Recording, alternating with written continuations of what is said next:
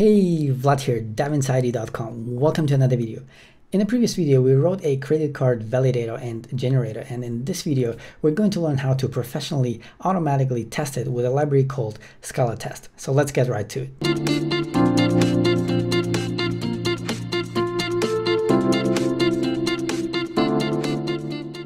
As always, we're in the Ubuntu virtual machine, and this time we have Sublime on the top and the terminal at the bottom. This is how we left off in the previous video. So we have a project, simple one. We didn't really change the build file at all, or the properties file where we specify the SBT version. So we're still using the same SBT version. We have a tiny build file, and we have our credit card, and we have a tiny main method which is running over here, which just displays a valid credit card number and an invalid credit card number, and also some extra information. So there's no way in hell that we can keep using those main methods for proper tests. So we're in the beginning of the series for collections, so we're gonna write quite a bit of code, and we really need something. We need a bigger boat. We need something more professional to make sure that our code is at least doing what we think it should do. We're going to have dedicated videos about testing in the future. For now, all you need to know about automatic testing is that you basically create a so-called test harness called the test code, which is there to test your so-called real code, so-called production code. So you can imagine it as having a separate project which has regular code, but it's like it's actually test code, and it has a dependency on your real project. The goal is pretty simple, actually. The goal is to minimize the time required to get feedback from your production code. You want to see as fast as possible and also as easily as possible. So usually by a press of a button or by typing a simple command, you want to see as fast as possible and as easy as possible if your production code is actually doing what you think it's doing. Now, whether tests protect you from bugs is a discussion for another video. For now, all you need to know is how to get started. We will also have videos in the future where we're going to have basically a battle, and we're going to see the benefits and the trade-offs of testing. What is clear now is that they don't come for free. Everything has a cost, everything has trade-offs. So basically what you need to know now is that they don't get written by themselves, right? So you still have to write them. So you have this cost of time that, time is a resource, so you have this cost that you need to invest. And even there is this concept of so-called property tests. Even they need to get written. So property tests are tests that sort of generate other tests, but still, even them you have to write, and also your code has to be ready for, you have to have an applicable use case for property-based testing. But we're not going to talk about property-based testing today. We're going to talk about simple unit testing. For now, just bear with me, about this whole benefits and trade-offs discussion, and let's just operate under the assumption that tests are very professional, and the tests are good, and the tests are required. There are different kinds of testing, as I already mentioned, but today we're just going to concentrate on unit tests, a term that I will also only define loosely, because remember, this is just a crash course, because we're in the middle of the video, we're in the middle of the playlist for collections, right? So I just want to get there as fast as possible, and we just really need to write tests for that. So unit tests are the smallest possible tests, and that's how I'm going to define them. So usually they look something like a function call, and whatever comes back, you just make sure that it matches what you expected, right? So you just call a function, and then the result of that function is called the actual value or the actual result, and you just make sure that it matches the expected result, and that's it. And usually these tests, you don't have to sort of write them from scratch. Usually you have libraries that integrate very well with your toolchain. In our particular case with SBT, so we will be able to run our tests directly from SBT. As I mentioned previously, a test harness can be a completely separate project which has a dependency on our project, but in SBT there is a much easier way. SBT has a notion of scopes, so everything that we put under source main Scala, as we have been doing so far in this entire playlist, is in this called main in the so-called main scope, and everything that we put by default under a source test Scala that we should probably generate right now. So if you go here, we're gonna go new folder, and I can do test Scala, right? So we have source main Scala, and we're going to have source test Scala, right? So everything in this scope has a dependency on that scope. So if I put over here a new file, and I'm going to call it credit card, and usually you could call it test or tests, or what I prefer is to call it a suite, right? So it's a suite of tests, right? So we're going to create it like this. Right, so as of right now, we're not going to put anything in there. I just wanted to show you that, okay, there is source main Scala, and there's also source test Scala that I put in the wrong folder actually. Let me fix that. So let me open the containing folder. Okay, so let me cut this out and put it in source, right? So there's source main Scala and there's source test Scala, right?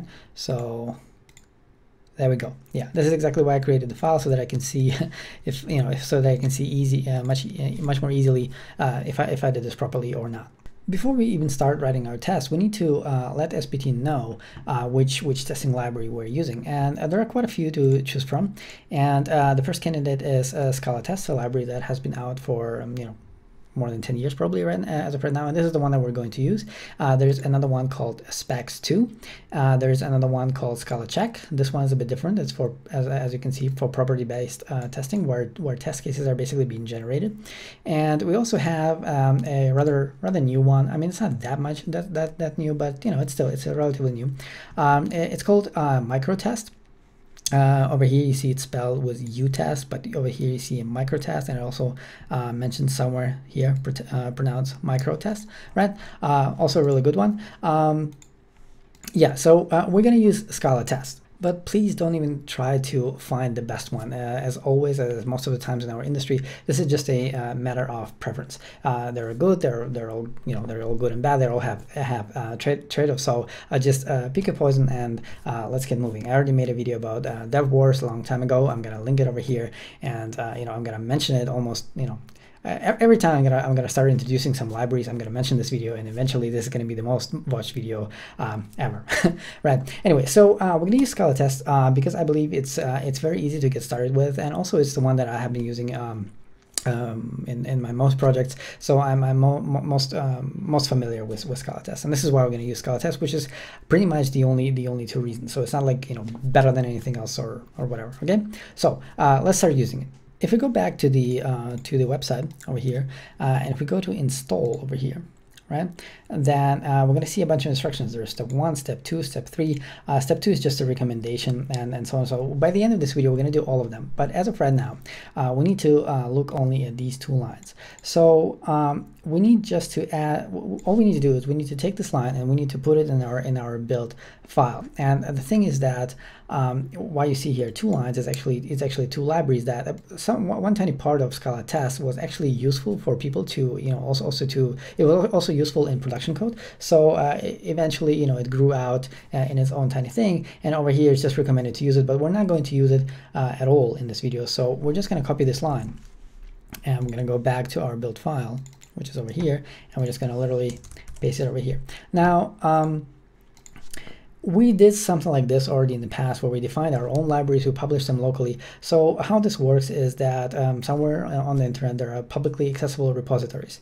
So SBT knows there is this concept of resolvers, and a resolver describes where resources can be downloaded from, and by default it knows about this main one called Maven Central, right? So SBT will go to Maven Central. It will try to find an artifact which is called org.scalatest, which is the artifact group, I believe, right?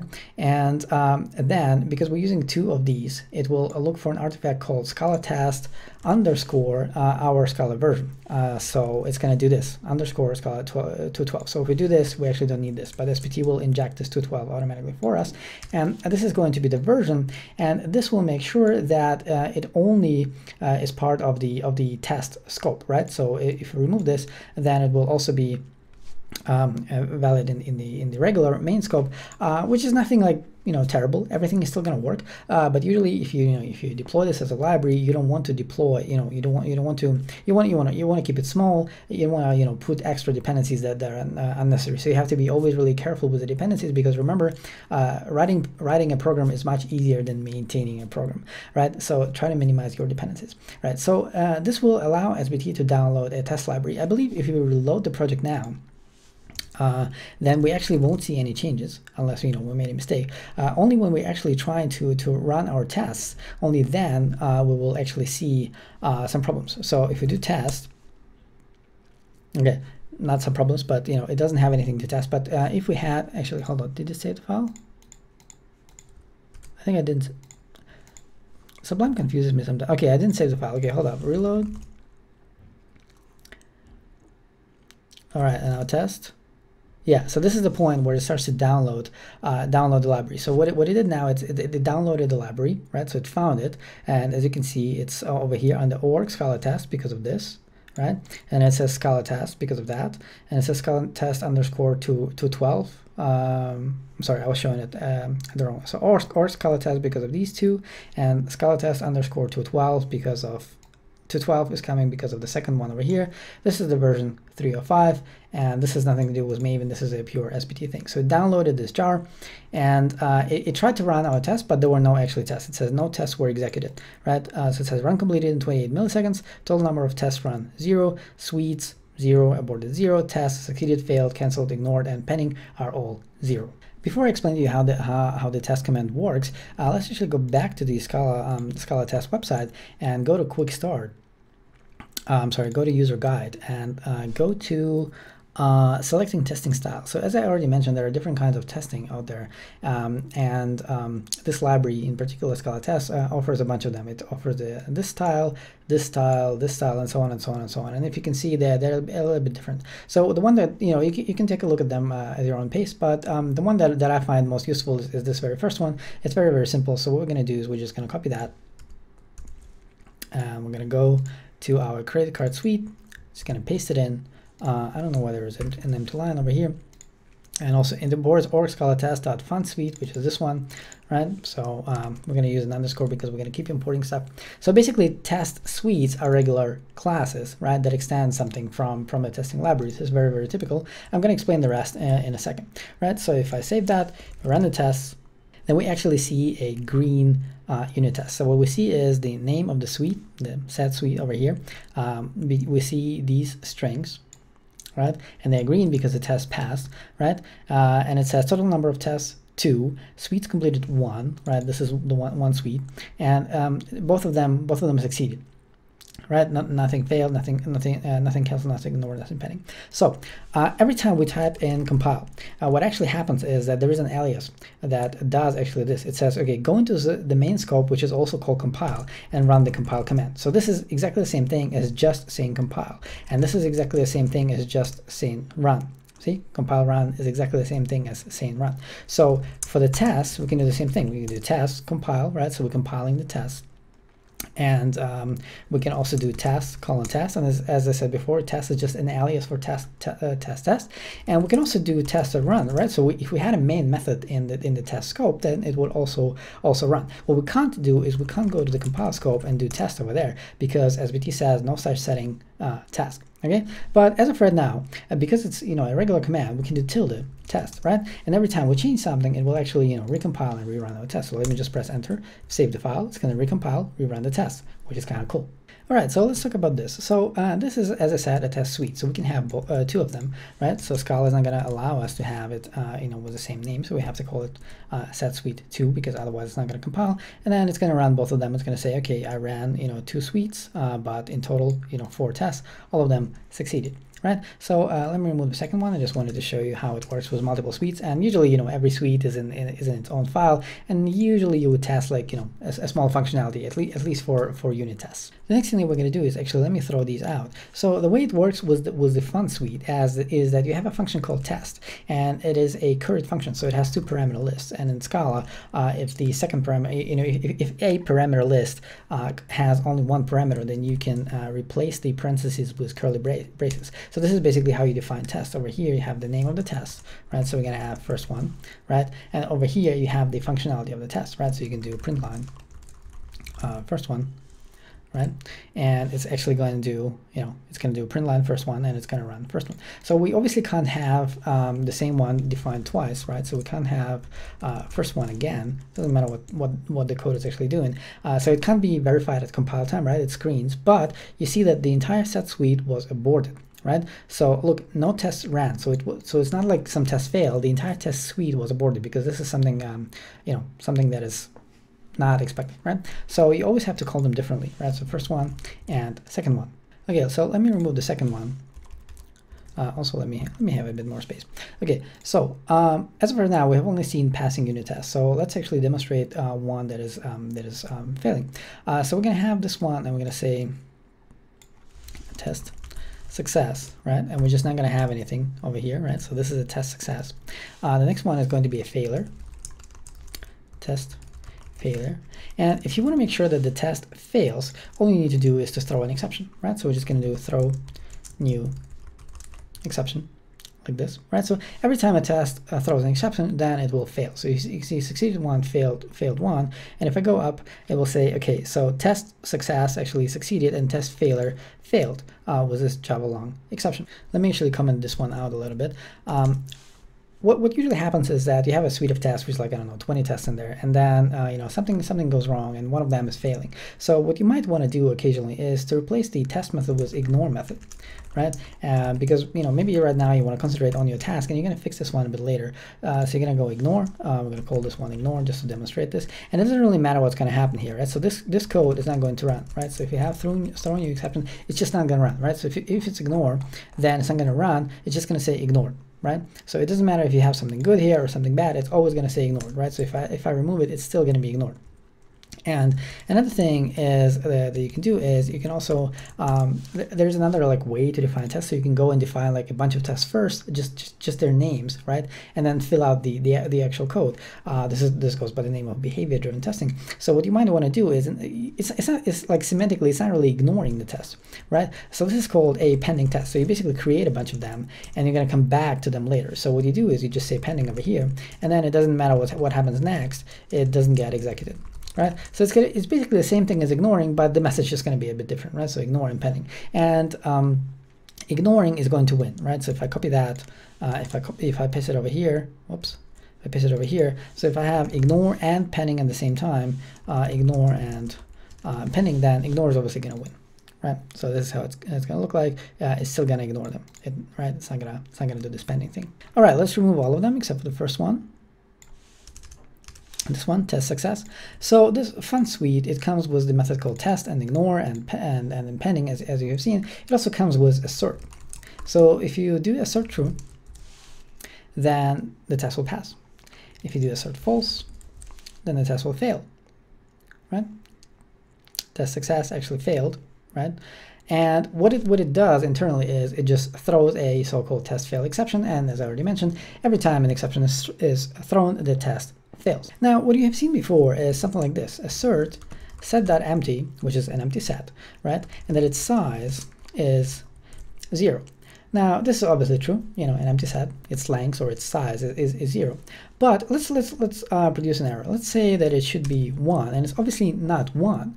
Look what's going to happen. Obviously, it's going to fail, but also it's going to tell you, hey, an empty set had size 0 instead of expected size 1. This is crazy. So this is some really advanced Scala stuff that is going behind the scene, that is going to analyze this expression, is going to understand that that you're working with sets, that to generate this error message, right? This is actually kind of cool, but we're actually not going to use it. First, let me fix the assertion. Right? So what we can do is we can also mix yet another one. We can use mix in with matchers. And what you usually do in your project is that you define your own style. You go trait own style, and you say, okay, it extends fun suite with matchers, and you put this thing into a separate file, and then instead you're just gonna do that. Right, so in all of your tests, you're just going to have like extends own style, right? So in the next file, you're just going to say extends own style. We're not going to do this over here because this is just a tiny project, but just to show you how it's usually done. Okay, so matchers, they give us this cool DSL, a domain-specific language for defining assertions, right? So what we can do is we can say setEmpty.size should be 0, right? And if it's not 0, so if it's like this, right? And then it will say 0 was not equal to 1. Okay, and because it's a in Scala every method you can call like this, it actually reads quite nicely, right? setEmpty.size should be 1, should be 0, and so on. In fact, I just realized that I forgot to show you one thing. Let me actually comment this out. Let's go back to regular ones. So if you have an assert false, and let's do a print line over here, hello. And then you have an assert true, right? Now obviously the test is going to fail. If you switch them, notice that hello is not printed out. In this one, it actually is printed out. Okay, so essentially you can have multiple assert statements in one test. If you read up a little bit about testing, then you might find out things like, there should be only one assertion in a test. What is meant by that is that there should be one semantic assertion, right? It doesn't mean that there has to be one syntactic thing for the one call to the assert method, right? So for example, if you put an element into a set, that you can make sure that it's that it's not empty, and also that the size is 1. So it's technically like 2 assertions, but semantically you're testing one thing, right? So that's absolutely fine. So all I wanted to show you is that you can have multiple assertions, right? So if you have true, then the whole test is going to succeed. Okay. Let me remove these and comment this one in again. Actually, let me show you one more thing. So the thing that we had in the beginning was assert set.empty.size equals 0, right? Let's try not equals 0, because before we said equals 1. Look at the message now. Now the message says 0 equals 0, right? So it always depends, how you write your code, if you get a nice error message or not, right? So I believe these ones are a bit more consistent because you can't. Maybe you still can do that. Let's try that. So you can also do should not be 0, and yeah, it's still good. I still prefer it.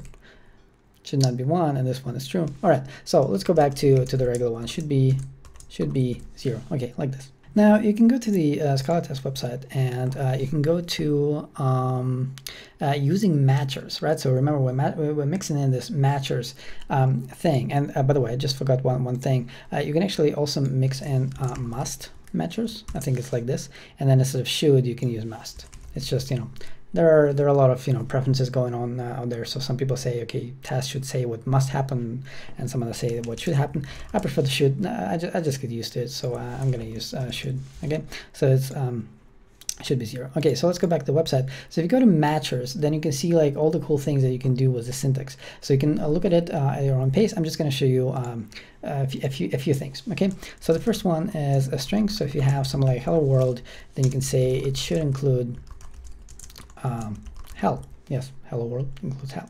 Okay, and also you can do hello world should not include hi, right? Like this.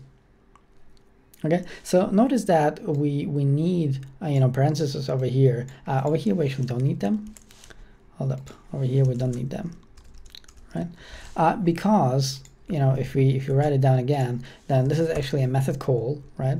And then include becomes the parameter to should, right? And then whatever comes back, right? So this is what what we're calling hello, right? So there's nothing in between. Whereas over here, there's nothing in between, which is why we need parentheses. Whereas over here, it's going to be should. We're going to have not, like this, and whatever comes back here, we actually calling dot include on it, right?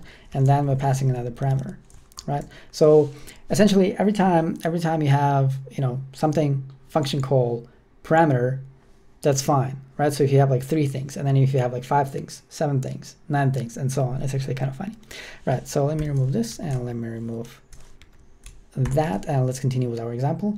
So the next thing that we're going to do is a very creepy thing, actually, called set.empty.isEmpty should be true, right? That's sort of, that makes sense, right? What you also can do, and it's not going to work for sets, but it's going to work for sequences in a second. So what you can say is set empty should be, and now you can use a symbol, right? A symbol like this. Sublime auto-completes the second quote, a symbol, and you can use empty over here, right?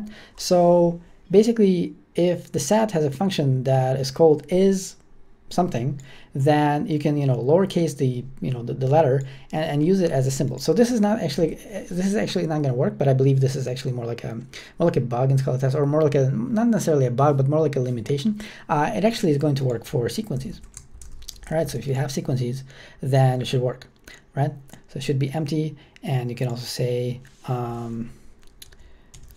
sequence of 1, 2, 3 should not be empty, which is kind of cool, right? If this is actually wrong, right, so if we do this, then you get a nice error message, and it's going to say list was empty.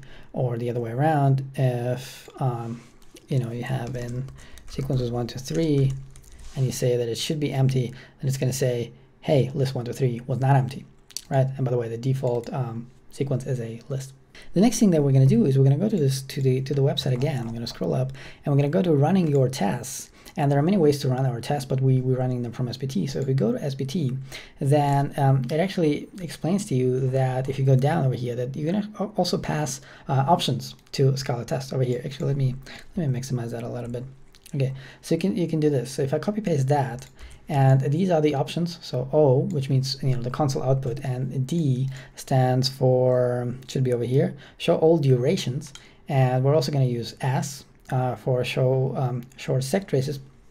So if you put this in our build file over here, build file, so if we add this over here like this, then we're gonna have S and D, right? So short sec traces and durations, right? So if we reload,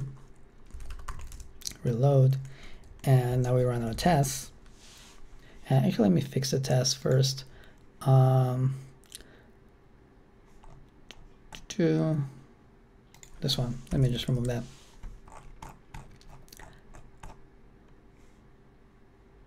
That was the wrong one. Hold up. Should be empty, like this one.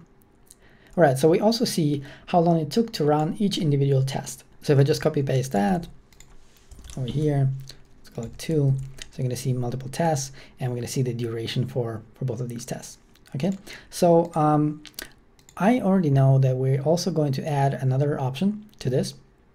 So we're going to do plus equals instead. So we could just keep like duplicating these lines like this and just, you know, put something else over here, right? But instead, we're just going to do it a bit more as it is done in actual production code bases. We're just going to define a sequence, you know, because, you know, we're in the playlist for collections. So let's do sequence stuff, right? And the same thing over here. Instead of doing plus equals, we're going to do plus equals, and we're going to do sequence over here. And this is going to be our dependency, and a bit later we're going to add yet another one. Okay, so like this, I believe if you reload, it should be fine. I don't think that I made any syntax mistakes. Like this, test. All right, so the next thing that we're going to do is one of the options is test reports. So we can specify where to generate test reports. So this is not the test report that I'm talking about. So if you go here, right, and I just copy pasted it from my script. Basically, it's the same thing, but you say H, which stands for HTML, I guess, and you say generate this please into target/test reports. So if we reload this now, and I run our tests, what's happening? Oh yeah, pegdown. I forgot. So for this HTML, it actually needs yet another dependency, and the dependency is called pegdown, which is a deprecated package. What it does is, so ScalaTest generates a markdown, and pegdown takes this markdown and actually generates HTML. So it's deprecated, but ScalaTest still uses it. So we're just going to add it. I'm not going to type it because I don't want to waste your time. So we're also going to test it. We're also going to add it only to the test scope. And let me actually do this. And pegdown is a Java thing. So for Java libraries, they're not prefixed with, you know, Java version, right? So it's just pegdown, and therefore we need only one of these, right? And also, you know, just later for GitHub, let me also include the links so that you can, you know, always look them up, and they will also be down in the description. So absolutely no worries. Okay, so let's reload and test. Okay, so now if I open another terminal, and if I go to dev create cart, over there we're going to have a target folder, right? And over there we're going to have a test reports folder, right? Let me actually make this smaller so that it doesn't collide with the other one, right? So test reports, because over here was specified in target test reports, right? So if we go over there and type LL, right, then we see this index HTML file. So if you just open Firefox and we give it this file, You can also do it manually. You can just go to this folder, if you're in Windows, and just start your browser and just open this file. Or you can just double click on it like in Windows or Mac. Also in Ubuntu you could do that. You see the whole test suite, and if you click on it, you see actually all of these tests. And if one of them was failing, let's make one of them fail. I don't know, just throw an exception over here, system error, whatever, right? And if we go back to our console, not this one, the other one, we run our tests again, and we go back to Firefox, we reload the page, and now we see, okay, the test suite failed. We click on it, we see, okay, this one failed. We can show the details. We see the entire stack trace, which is really, really cool. The next thing that I'm going to show you is the Artimas SuperSafe plugin. Do we need the browser? Yeah, maybe we'll need the browser later. Yeah, I'm still going to close it. So let's close it for now. Okay, so we have the console down there. We can close this one. Okay, so we're back to normal. Okay, so let's run our tests, and let's actually remove the second one, the one that is failing. So everything should be green now. And over here, so what we have is set.empty size should be 0. And if you put not an integer over here, right? So for example, if we put a string over here, right, then obviously the test is going to fail, but there is actually a way to catch it at compile time. So there's this compiler plugin which can be added to SBT, but it's a Scala compiler plugin, so you technically don't need SBT for it, I believe. Anyway, if you add the Scala compiler plugin, then it will sort of reduce the power of the Scala compiler. It will make sure that certain things just don't compile. So this plugin is proprietary, but it's from the same people who wrote ScalaTest. So if you use it together with ScalaTest, then it goes by the name of the community edition, and you can actually benefit from it. So what we're going to do is we're going to add it. So for that, we're going to go to our build file, and it's not published to the Maven repository, right? Because not only is it not open source, it's also a paid software. So because it's not on Maven Central, we actually need to add a resolver. We add a resolver over here, right? And it depends on which Scala version you're using. You might need to add it into the plugins file. So we're going to add it actually to both files, just for the future. We're going to go to here in the same one where we have a build property. So we're going to go here. We're going to create a new file. It doesn't matter how we call it. It just has to have the ending of SBT, and usually it's called plugins SBT. So we're going to add it there as well, but technically it's not necessary. Right, so now we have this resolver, and now in the plugins, now we actually need to add this plugin. I'm going to copy paste that because I just don't want to waste your time. Okay, so now this is added. So now if we reload the project, right, and now if you run our test, you will see it should download the plugin now. Yeah, see, it's downloading the plugin, it's rebuilding the compiler, and now it actually doesn't compile. See, it says it doesn't even compile, so it didn't run the test. It says this is an Artimas SuperSafe thing. Values of type int and string may not be compared for equality with ScalaTest, should be match or syntax. And if you really want to do it, then there is a way to convince the compiler to actually do this. So let's go back and let's add our 0, right? Okay, so it obviously doesn't protect you against bad values, but it protects you against bad types. So you still can have 1, and then it's going to say then it's going to just fail at runtime. Okay, right. So there's one last thing that I will show you for the test for the build tool for SBT and so on. But before that, we actually need to write a few tests. So let's actually write a few tests for our credit card suite. So the first thing that we're going to do is we're actually going to rename it to credit card suite. We should have done this a long time ago. Okay, the first test that we're going to have is, and tests should have descriptive names. We're going to say creating a card without passing any number should generate a valid credit card, right? And the code is going to be credit card is valid, should be true.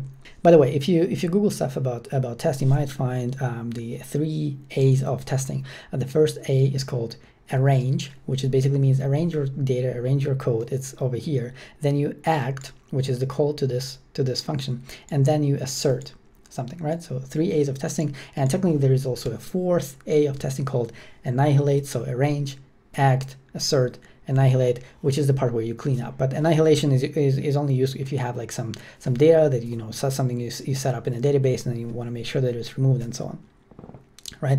So let's just continue. So By the way, let me show you one tiny thing. So as I mentioned before, right? So you can do credit card dot, not dot. You can say should be valid. All right, remember this rule. Everything that is, starts with an is and so on and so on and so on. So this should actually work, but in this case it's not, because we're extending any value. Remember, so if you go to credit card, and if we remove this, if we remove this, how we're gonna do this? We're gonna remove that, and we're going to remove this. Right? So if we remove these optimizations, then this code is actually going to work. So see, as of right now, our test actually passes over here. So this, this is a limitation in ScalaTest, and maybe if I find some time, I'm going to check it out. Maybe it's possible to widen a little bit, because basically it only works with any refs, and as soon as you have any, it starts to complain. I'm not sure if it's possible to fix, but maybe it is. Okay, so let me remove that, and also let's revert that thing in the credit card, because I want to I want to put it on GitHub later, so I want it to be as perfect as possible. All right, so the next test that we're going to have is creating a card without passing any number. Should create a card of class credit card dot valid. Okay, and our test is just going to create a credit card like this. Should be a credit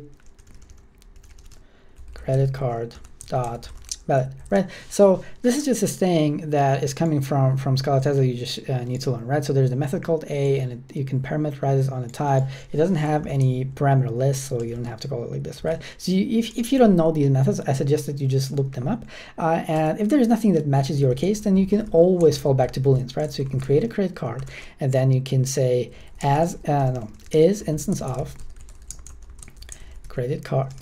What's happening? Credit card dot valid should be true. Like, this is sort of like old school, always works, right? It doesn't have to be like super beautiful. The only cool thing, there are two cool things about this. It reads nicer, and it produces a better error message, right? So if it's not, if it was actually not like this, so for example, if you say should not be a credit card valid, right, then it will say I thought the error message would be better. In any case, let's go back to this. Also, there's, if your type starts with a vowel, then you can do like proper English and actually do this, and it will still compile, right? So there's a, and there's also n, and so on. There are things like to make sure that the exception is thrown, that the exception is not thrown, that it is thrown with a message, and so on and so on and so on. Most frameworks have cool things for these. Okay, so let's try one more. Let's write, okay, so creating a card manually by passing a valid number should produce a valid card, credit card, right? So the way we're going to do this, we're just going to get the valid number out of a generated credit card. So we're going to generate the card, we're going to get the number out, and then we're going to create another card with the same number, right? Because we know that it's a valid number, right? So we're going to do it like this, and then we're just going to say that it's valid should be true. And also, just to demonstrate this exception thing, we're also going to say no exception, which is just a method that is defined somewhere in ScalaTest, should be, look, this reads like English. This is why I like ScalaTest. By credit card valid number as instance of credit card dot valid. So I know that the class is actually valid, right? So if I'm casting it into valid, then no exception should be thrown by this code, right? So it says no exception should be thrown by this code, right? So whatever is happening in this code. So if this code throws an exception, then this test will fail, which is super cool.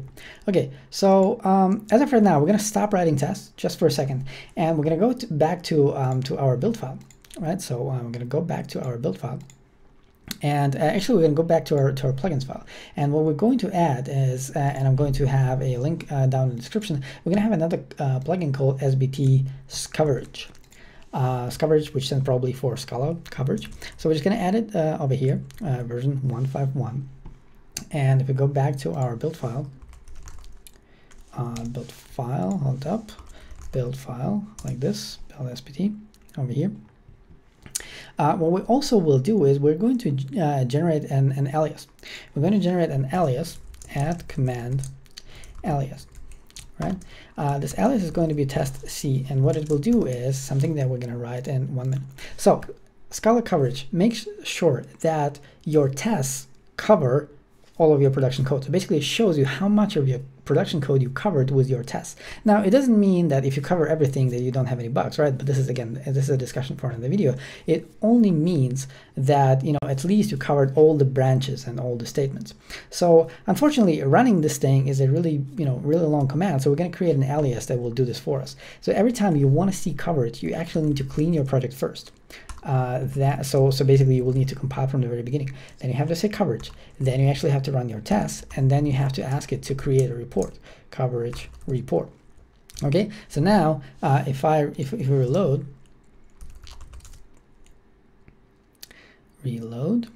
and instead of test, we're going to say test C.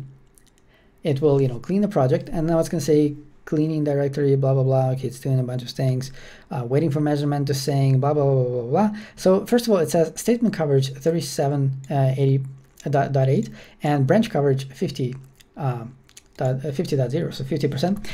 What it also generates are you know, are those reports, like XML report, HTML report, and so on and so on and so on. So if we take this one, which I'm almost covering with my hand, so if I copy that, and if I just open Firefox,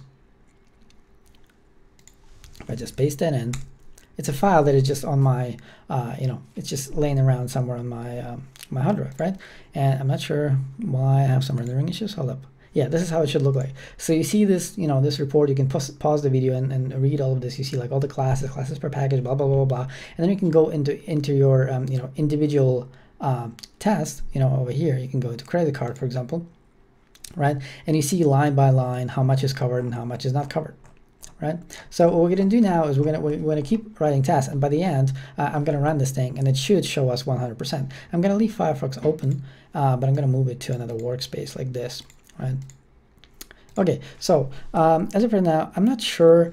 It sort of starts some sort of process. So what I usually do is I kill SBT after I generate those tests. So I start SBT then again, and I just keep you know, running normal tests, you know, without the whole coverage thing. So let's just keep writing our test. So I'm going to go to credit card suite, and I'm going to write a test for the toString method. So I'm going to say credit cards toString method should mention validity like this. I'm going to say credit card toString to lowercase should include the word invalid. And let's run this, right? Because this is not a valid credit card. And the other way around, actually, let me duplicate that. So now we're not going to specify the number, and we're going to say should not include invalid, right? And we don't need those braces anymore, right? So a valid card should not include the word invalid. Next thing that we're going to do is we're basically going to steal those fake numbers from our main method. We're just going to say all these numbers should be valid, right? And we're going to go to our main method, and remember we copied these numbers, right? So these more fake numbers like that. Just going to copy them and then go to our suite, paste them over here. Let's just call them fake numbers like this. And now at the bottom of our test, we can say all fake numbers. Actually, those are cards. Those are not numbers. Let's say fake cards. Oops, like this. Fake cards. So all fake cards map to is valid, right? So this is now just a sequence of booleans, right? So all of these booleans should be true. And also the last one is going to be test 10K generated numbers should all be valid. Okay, and I can still steal this from our main method.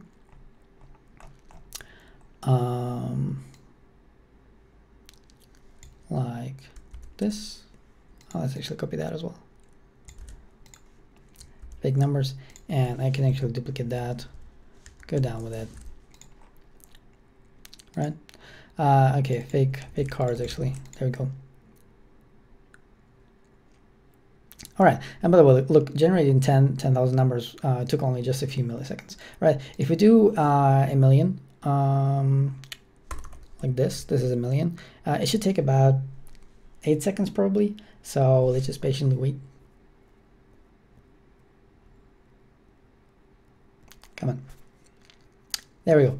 That's pretty much 8 seconds. Okay, so let's go back to 10 seconds, because one thing about unit tests is that they should be small. They should run really fast. So you shouldn't, like, this is more like, this one is more of an integration test. And again, we're gonna have separate videos about that. This is also like an integration test, right? So basically test the whole thing. Okay, so let's see what we have so far. Test C, because I don't have actually any more tests prepared. There's this one thing that we're probably gonna need to change. Oh wow, this is nowhere near close. Okay, so the first thing is that it also ran the main, right? So there's a way to exclude the main from code coverage. So we can go to the build, and over here we can say coverage excluded packages, which is only going to compile if you have this plugin in SBT, right? And we're just going to give it the class name, right? So it's going to be like this. So we need to reload. Says discarding one session. See, like, this is the thing that I'm really sure what it's doing. I haven't invested that much time into this plugin, so I just used to like kill SBT so that I'm sure that it doesn't do anything weird. I'm gonna do test C again, which is gonna redo the whole thing. All right, so right now it says statement coverage 96. We're getting close, and branch coverage is 90. So let's go over here. This is still this is the coverage thing. Okay, so let's go back to statement list. No, actually, we don't need the statement list. Let's go to all packages. Let's see over here, credit card. Okay, so it should say at the very bottom, we did not test this line. So this is why coverage is super important. It shows you actually what you have forgotten to test. This part of the API is going to be impossible to test, because if you wanted to test this, we would actually need to inject something into our production code that will cause a bug. So there's no way to test this. And for these cases, what you can do is, and I'm super proud actually that I constructed this case to be able to show you this. So you can go over here in your production code, and you can insert a comment that will make sure that when coverage runs, that it will ignore this line. So it has to start on its own line, right? So it can't start, this comment can't start over here. It has to start, on its own line, right? It has to be surrounded with dollars, and everything caps. So it's going to say coverage -off. Right, and you go duplicate that, and over here it's on again. So it's basically going to ignore this one line. We don't need to reload anything, but we need to do test C, and test C is going to clean everything. Like this is one of those things about coverage. You shouldn't run it like all the time like I'm doing right now. So usually you run your test, run your test, and then eventually be like, I think I'm done. Let's see what our coverage is doing, and then you clean. It takes forever. You go grab a coffee, come back, and then you see that everything is at 100%. So if you reload this, everything is at 100%, everything is green, everything is cool. All right, I hope you enjoyed this tiny little project. The code is going to be on GitHub. Like this video if you did, it helps me out a lot. Subscribe if you want to improve the developer inside you, and most importantly, take care.